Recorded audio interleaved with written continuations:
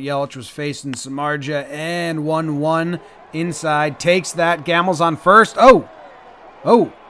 Right through the wickets.